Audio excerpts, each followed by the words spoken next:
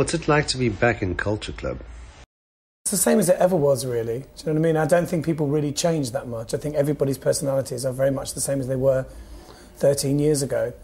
I mean, that was the ironic thing about meeting up for the first time, is that everybody was exactly the same jokes, you know, the same sense of humour, the same things, you know, that annoyed each other. But I think what happens is that you get older and you become, hopefully, a little bit more tolerant, not completely, but a little bit more tolerant of each other, and you allow people to be who they want to be and keep your arguments to a minimum. I'm having a lot more fun than I used to. For me personally, the experience is much better. I think everybody has grown quite a lot in experience and just life skills, you know. And I think that's enabled us to do this because we can, not just in tolerance, but just in.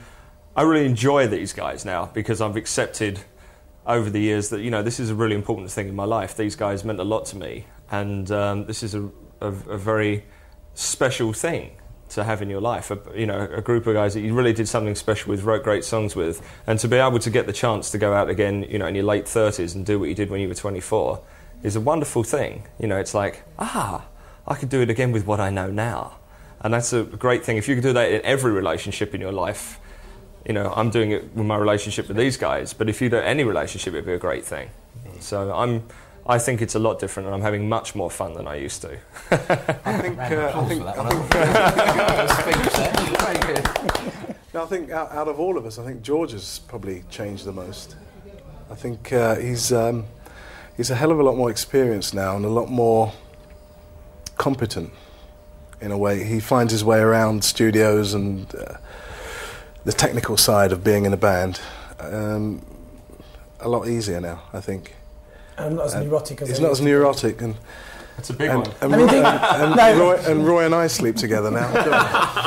No, I think things do. I think you still get annoyed by the same things, you know, and the same things about each other's personalities can be quite grating, especially on a long tour. But you walk away now, or you respond differently. You go and read a book, or you wait for the right opportunity to have a row or a conversation. Although I must say, Roy and I did have a huge fight. Where was it? It was on Detroit, on my birthday. It was Roy's birthday in Detroit, and I got a bee in my bonnet about one of the songs being played badly and sort of screamed at Roy, and we had one of our classic screaming rows. But then we laughed, which is something we never would have done in the past. I mean, we were able to say... I'm sorry I shouted at you. I'm sorry I shouted at you, you know, and it was sort of funny. Why now for the reunion? I think the first thing was that The Wedding Singer came out in America, which was like a pastiche of the 80s, and they used one of our songs. And then this artist called Mace used a bit of Do You Really Want to Hurt Me? And then someone else did something in Jamaica, and there was all these kind of references to the 80s involving us. And then VH1 did this thing called Behind the Music, which the rest of the guys hated, which I loved. I thought it was great. It was very soap opera. But I thought it was really good. And then they asked us if we'd do a tour. And we said, well, why not? Yeah, all right then. When the opportunity arose, it was very much, well, assessing it in one's life and going, well, that seems, if we're ever going to do this, I think it has to be now, with the sort of whole nostalgia of Culture Club and the 80s coming back. And because Culture Club left a bitter taste in my mouth, I really looked at this as an opportunity to, you know, get rid of that and sweeten my whole attitude towards the band. And when I flew in from LA to see George, because basically we had to find out before we could even do it, how we were going to get along, you know. And like George said earlier, it was very much, we sort of just got in a room together and it was like we'd never been apart, and that was a very nice thing. So Culture Club, why now? I mean, it really is just a question of us being in a place where everybody can do this and enjoy it, rather than just it be everything. You know, it used to be everything. Culture Club was like... It's the right time, and the time for some reason seems to be right. Things have gone very quiet. Music and fashion go around in cycles of about 15 years, and sure enough, you know, the 80s have come back round. God knows what the 90s are going to be about in the year 2010, because we're a bit premature as well when we split up. We didn't split up, we sort of blew up, didn't we? We just collapsed, basically. And a lot of the emphasis was on the problems, and we're considered very much a pop group, and I think now people are realising the songs have stood up the test of time, and we can play. And that's one of the things that's a difference. There haven't been that many bands in the last 3 years. You had Oasis and a few others, but in the 80s there were so many groups. You wouldn't have 2 or 3 groups, you'd have 5, 6, 7 groups, and they would keep going, at least have 3 albums out. And I think that there's a desire for real songs now, and a bit of, you know, lighten up. Theatre! A bit of lighten up. Theatre, that's the word I'm grovelling for here. Just to lighten up. It's been a bit miserable, a bit serious, you know.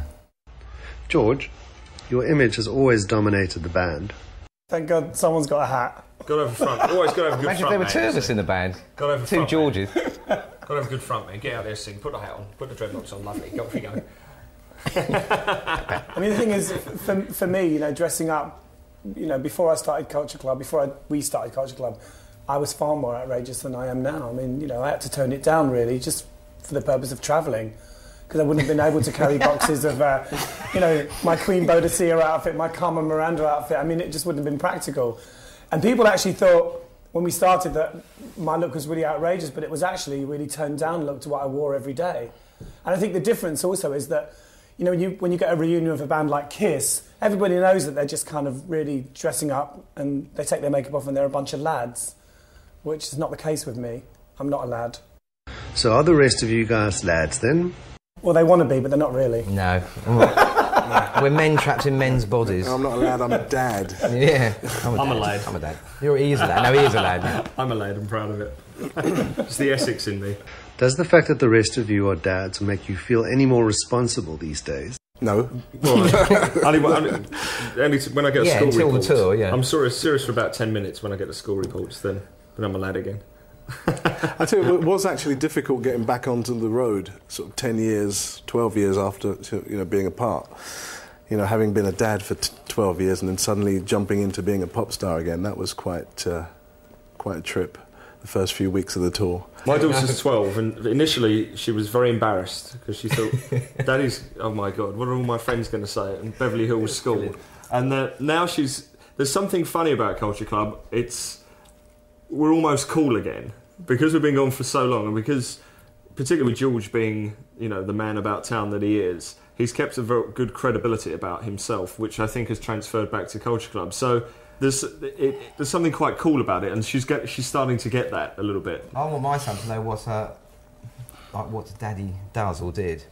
Instead of when he's Not 13. everything. So, no, that's what I was going to say. Otherwise, when he's 13, Daddy's going to be hiding those pictures of that bloke dressed like a woman, you know.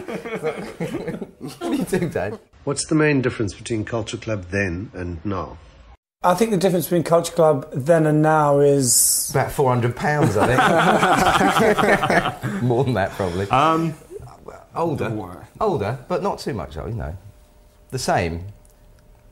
We can still perform. It was very interesting getting back on stage. I was at stage fright for about 3 shows, then I suddenly realised, you know what? This is fun. And particularly when we got into the States and people started just going mad. It was very odd. I'm like, don't scream at me, I'm 37, you know? And then I was like, no, go ahead and scream. This could be fun. We started running around on the stage again, and I was like, yeah, this is great. What an opportunity to get out that youthfulness that still fights to get out all the time. It's like playing with your kid you go out and for an hour and a half, you get to just act out. It's brilliant. When we first discussed doing this tour, you know, it was like 6-7 months before we actually did it, and as it got nearer and nearer, I began to get really terrified. And then once we were doing it, it was like, this is really weird. I kept getting very strange deja vu every day, and it just didn't feel like it was any different. And now that I'm home, I can't even believe that I've done it. It was really strange. Certainly a lot less stressful. I mean, you know, I did enjoy it, really, really enjoyed it, and I don't normally enjoy touring at all. I think it was so stressful then. I only realise now how stressful it was before.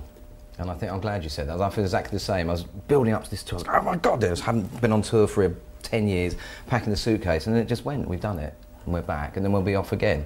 That's why it's quite strange doing this interview today, because it's almost thrown back into it. You've definitely got the 2 lives. I'm just warming up now. The thing is now, everybody's reached a place in their lives where we all know ourselves really well. And so when you're in a position where everyone's kind of comfortable with their own lives and what they're doing, so Culture Club isn't what is there to lose? There's everything to gain. You know, there's the experience and the strength in the band, and that's what it is. I mean, if we go out, if we do a few more gigs and go, you know what, I'm not having fun anymore. That's it. So what? And we don't have that pressure of being. We don't have that pressure of being trendy anymore. You know what I mean? Like if you're, a current band, we've had loads of ups and downs in our career, so we don't have that pressure of being trendy. If we make a bad record and it doesn't sell, so what? We can make another one. Because really at this stage, you're only as good as the record you make, and that's it. Whereas if you're a band like the Spice Girls or an up-and-coming band like All Saints or Bewitched, it's much more of an uphill struggle. We've already been down the dumper more times than you can care to mention. So it's a place I know well, and it's a place that I've crawled out of many times. So it doesn't bother me that much, you know what I mean? I think, if we do something and it's not accepted, then we can go back to the drawing board without all that pressure of being a new artist, which I think is much tougher. But I think the reason everybody felt that getting back together, there wasn't much difference between then and now, is because there's a kind of timelessness about Culture Club, in particular the material.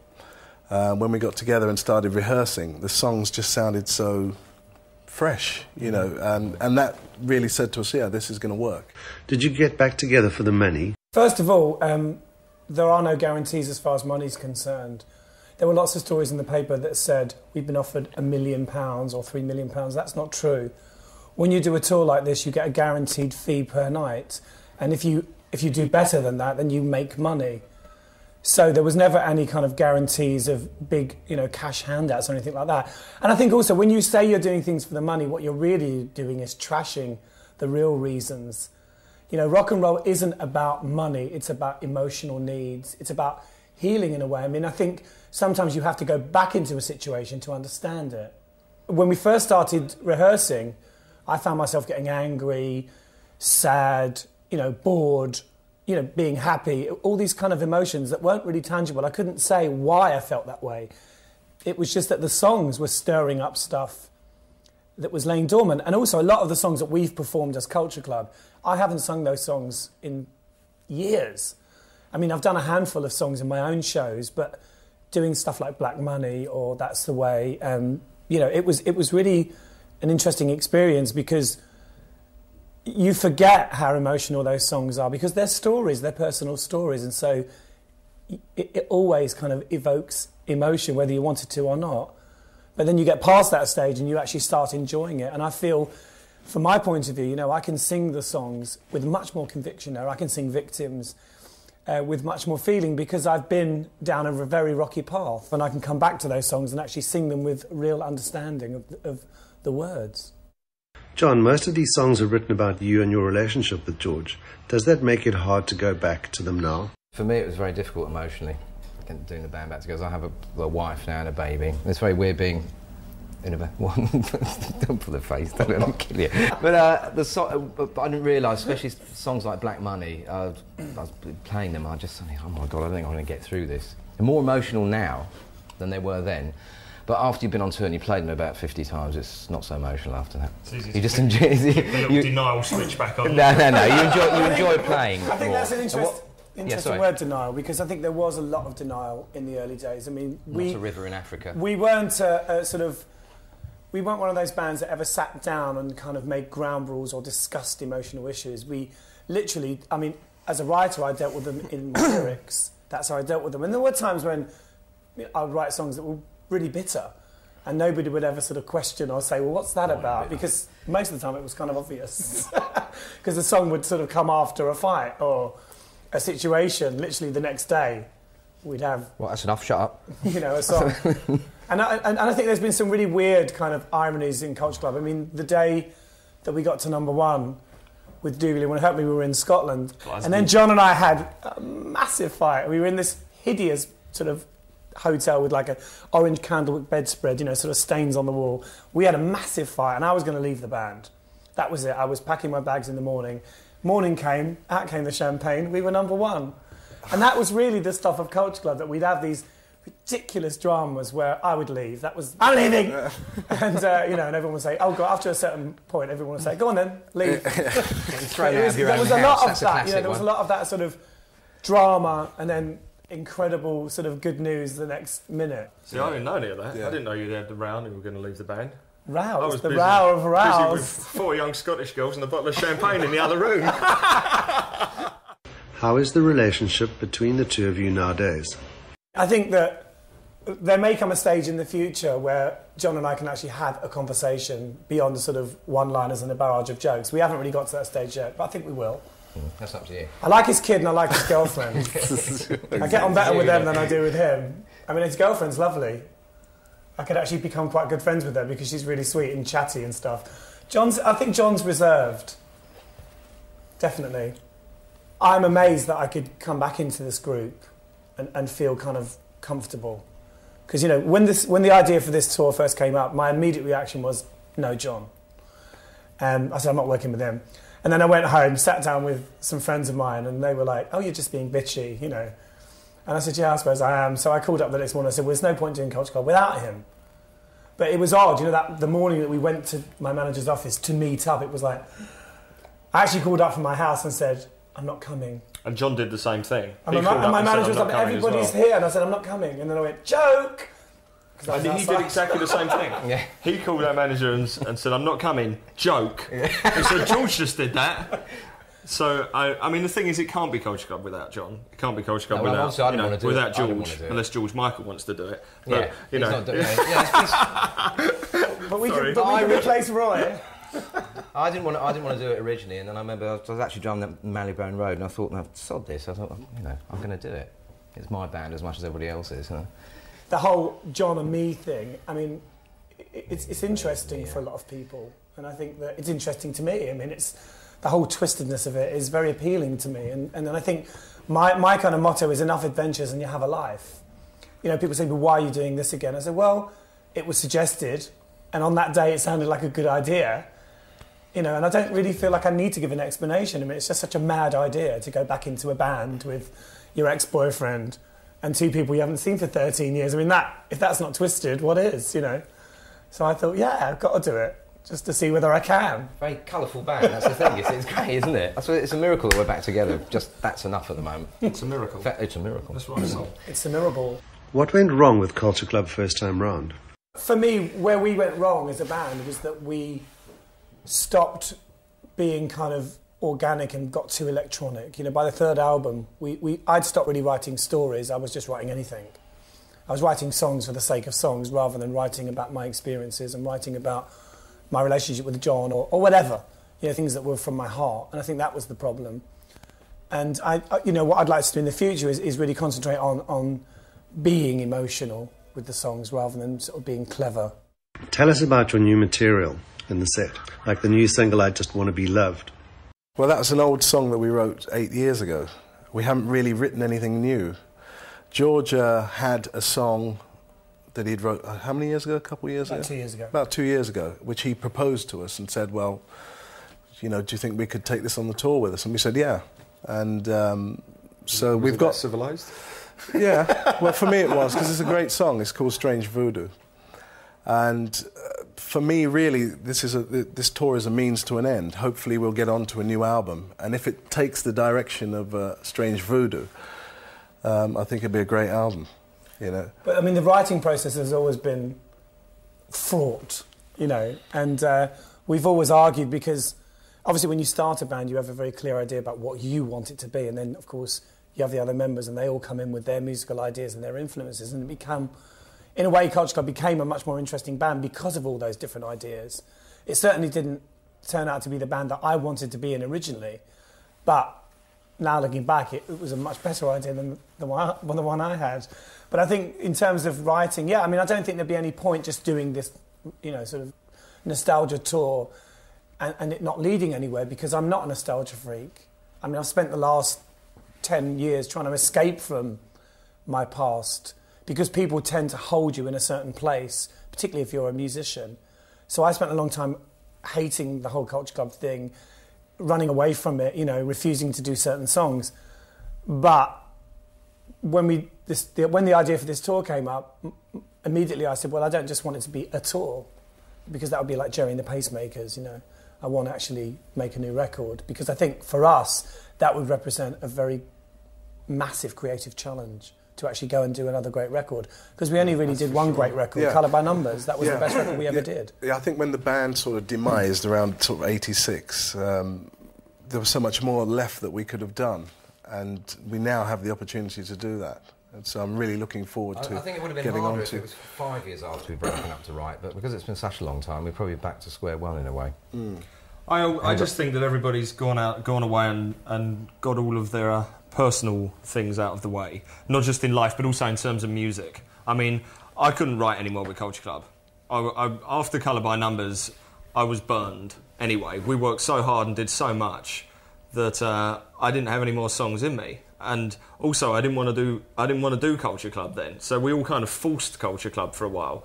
To be quite honest, I don't know if creatively. I mean, everybody had to go away. George got his albums out the way. John had other bands. Mikey did his things. I did a solo album. I've been doing film and television music. I've produced. I've written songs. So I'm in a place now where the thought of actually writing songs with Culture Club, as daunting as it is, it's also quite exciting.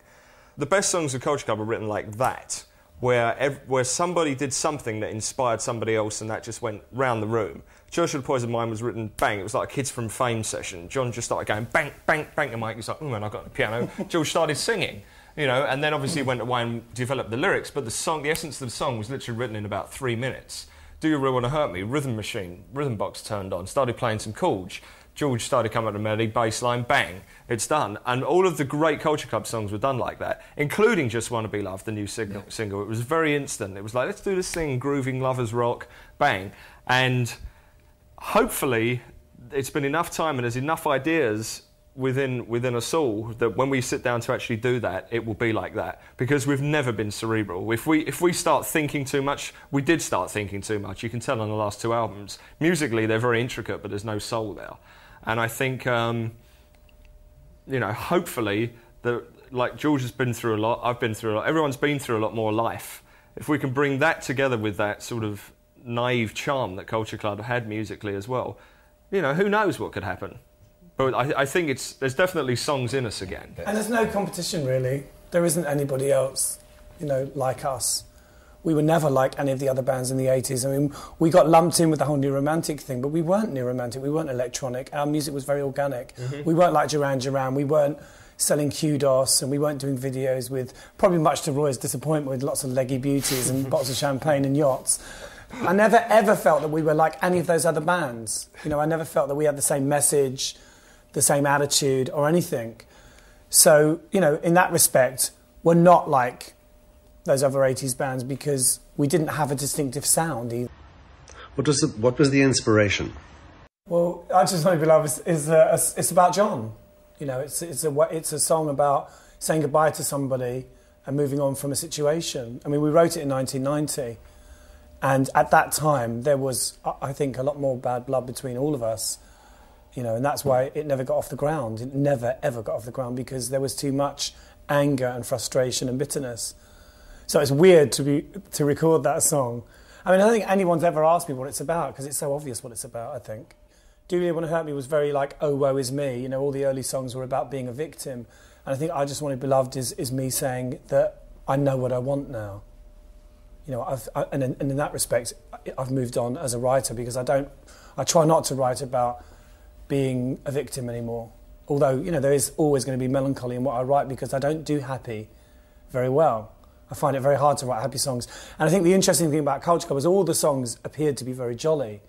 They had a kind of jolly surface, but the undercurrent was always quite sad, which I think is again, another one of those contradictions about this band. Started Culture Club, what sort of band did you want to be? I wanted to be Bowie. I wanted to be dangerously weird, you know, hairless, living on the edge. I wanted to be the kind of artist that your mother didn't want you to go and see, but that's not what happened. Your mother came as well. Made a temporary mistake and did Culture Club. I think when the four of us actually got together eventually, we were sort of a left-of-field neo-romantic type band. And John, who had been playing sort of punk, gob-spitting rock, decided that he was fed up with that and that we should go in a pop direction. And it was really when you arrived that You're responsible. The original name was Sex Gang Children. We were called the Sex Gang Children. See, I had a very brief stint in Bow Wow Wow working with Michael McLaren. So won't get hit with that one. No. And I said, I want to call the band the Sex Gang Children. So it gives you an idea of what I wanted. Also, In Praise of Lemmings was another name, wasn't it? Praise of Lemmings, yeah, but that was a bit too dreary. And I think it was John that said, well, I think what happened was that John bought me a Hasidic hat, because I was big on hats. He bought me this proper Hasidic hat. And that sort of started the idea of Culture Club. And John said, look at us, you know, Irish Queen, Jew, big old Anglo-Saxon, and a Jamaican. So it really made sense to call the band Culture Club. I think we toyed around with, like, Can't Wait Club or Caravan Club, because I wanted this idea of movement. But then Culture Club sounded the most sensible. Toilet Club. Closet Club. Did the three guys ever feel that George grabbed the limelight at the expense of the band? I was angry for a while about it, but George had such a powerful image that, of course, the media were going to pick up on that and write about it. It became too much too quickly, because everybody wanted a piece of George, and there wasn't enough left creatively for us. It and focused on the time-wise. image too much. No, I think a lot of it was that, you know, when you get successful really quickly, I mean, Culture Club happened really quickly. And you don't have anything to kind of measure it by, you know, you just literally ride the wave. So we were doing so much publicity because you almost have this feeling that it's all going to disappear overnight, so you do all this stuff. We didn't understand the idea of supply and demand, you know, and in a way, you know, that wouldn't have worked for us. Being mysterious like Prince or Michael Jackson would not have worked for us. But I think my need for publicity was just insatiable at a certain point. I mean, I think that a lot of celebrities become victims of their own media. And I think what happened to me is that my need for publicity kind of went far and beyond, you know, the necessary things that were needed to promote the band. It was like, I just got eaten up by it. And I think that's what's changed. You know, I don't sort of go out, you know, now sort of deliberately trying to get a photograph, which I did in the 80s. I mean, I literally thought about it every day. I thought, what can I do now to get publicity? And I think what happens is that I got crucified by the very thing that I kind of craved. So there was a lesson in that for me. You know, I got killed by the press, if you like. They sort of created the monster and they destroyed the monster. But as I've got older, I've realised that I had much more of a hand in that than I ever thought. You know, I could have changed it if I wanted to. I think our big problem as a band, we were too available. You know, and most bands aren't interesting and they don't have anything to say. And when you do, everybody wants to have you on, you know, and everybody wants to interview you. And we were doing, like, In-Flight magazine and things like that. You know, we were going to the opening of a toilet seat, or I was anyway. And I think that's what's changed now. You know, the way that I look at my career now is very differently. And I think that also affects us. You know, I don't have that hunger anymore, so it's different. The dresses have gone, but I see you've kept the hat and dreadlocks, George. Is dressing up still important to you? My way of dressing is how I feel on the day. You know what I mean? I mean, I don't wear this every day, and I don't. You're lucky you got the hat. Exactly. Yeah. Sometimes I don't wear it. No, I mean, dressing up for me isn't about just about the sort of the band. It's just about making myself look nicer. That's, you know, I've done that since I was 13. I looked at myself when I was 13. I had no shoulders, curly hair, hated the way I looked, and I've spent the last God knows how many years making myself look more exotic. It may not be somebody else's idea of beauty, but it's mine. I like the way I look. Yeah. I mean, like, it's odd when, you know, because I think women ask me that a lot. They say, why do you wear makeup? Well, for the same reason you do. You know, same reason why any other woman wears makeup, although I'm not female, but I have the mind of a female. And the body of a bricklayer. What do you remember as a highlight of those early years? The first number one you have, you never forget. Also, Top of the Pops. It's amazing. But I can't remember the rest. I mean, hearing that countdown, you know, 10, 9, 8, 7, 6, 5, 4, 3, 2, 1, Culture Club. That was having a number one and being on Top of the Pops. But I think originally, like, the first time we got played on the radio, I mean, we got played on the Peter Powell show. We did a session, and for me, that was just like proof. I mean, I had to call everybody that I knew in the world and have them listen to the radio between, you know, sort of, was it about 6 and 8 to make sure they heard us. And it was like finally proof that we were a real band, that I actually did something other than dress up. And that was one of the highlights. And also having the first ever record. like having the first ever piece of vinyl sleeve with the Culture Club.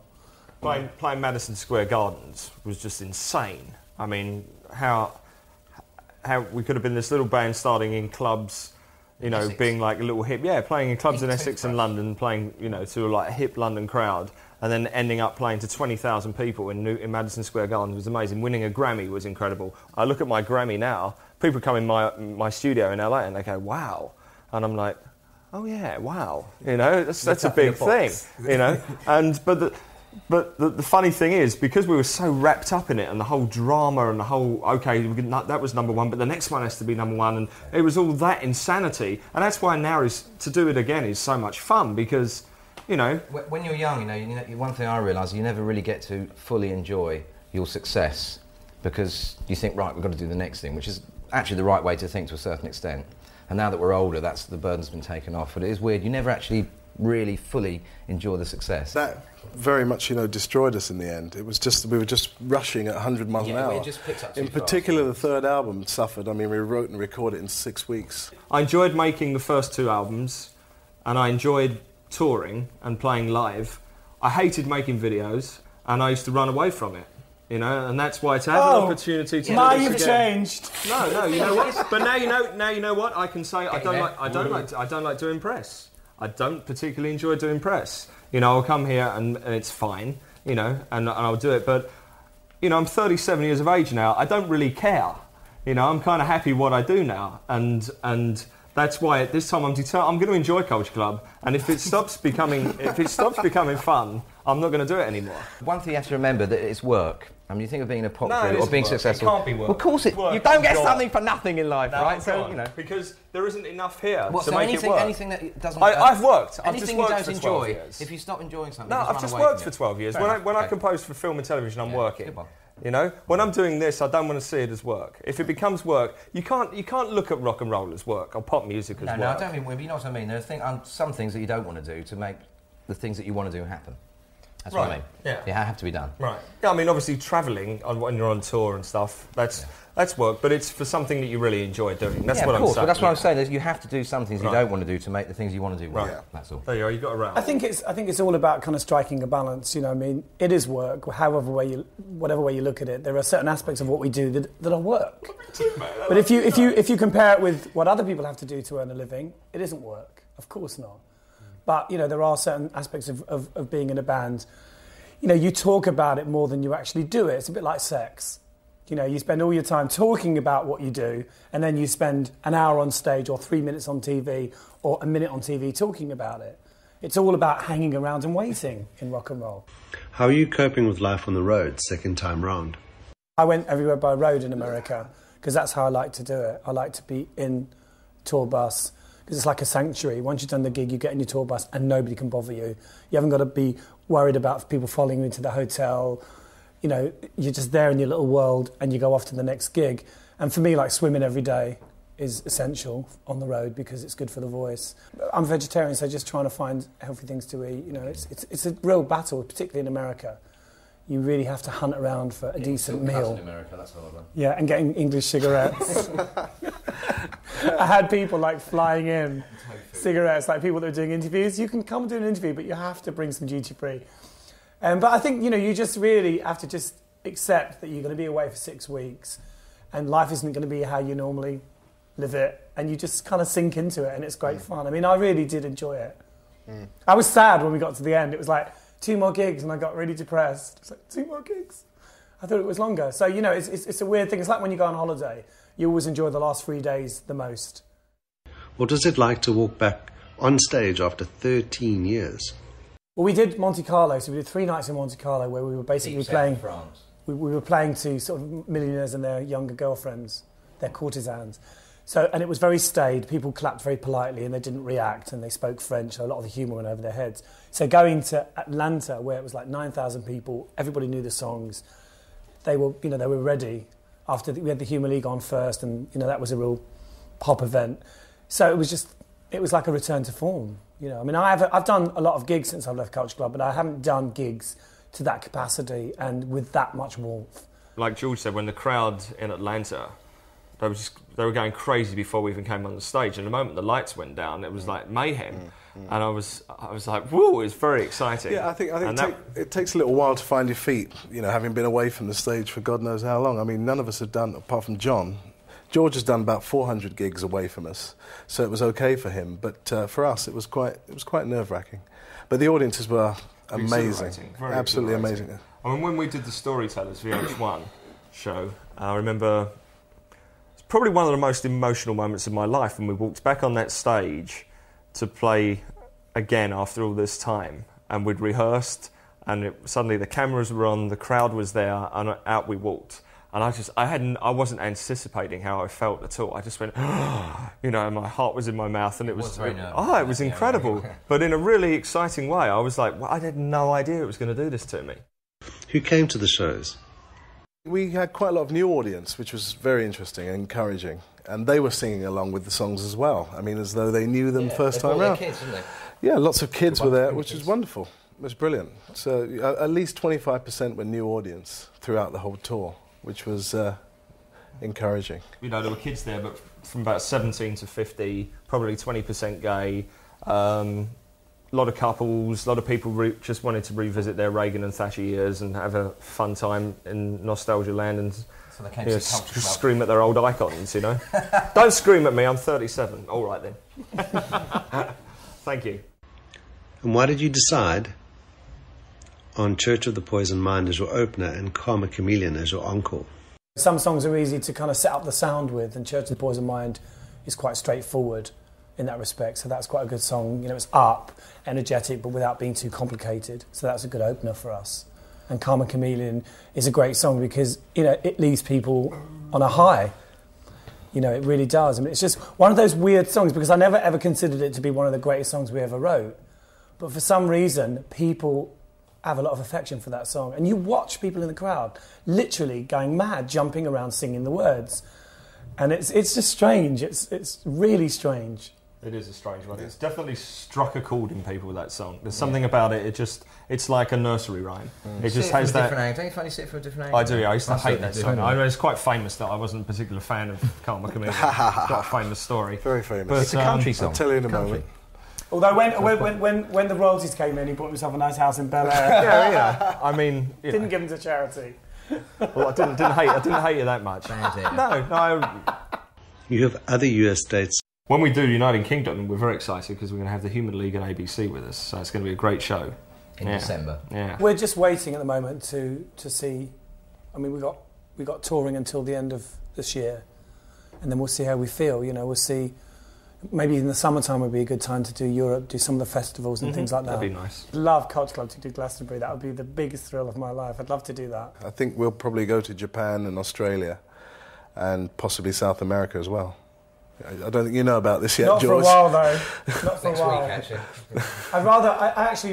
I'd rather do some recording and then go out on the back of a new record rather than just go out on a kind of, you know, nostalgia trip around the rest of the world. So it's more with us. Now, it's just one step at a time.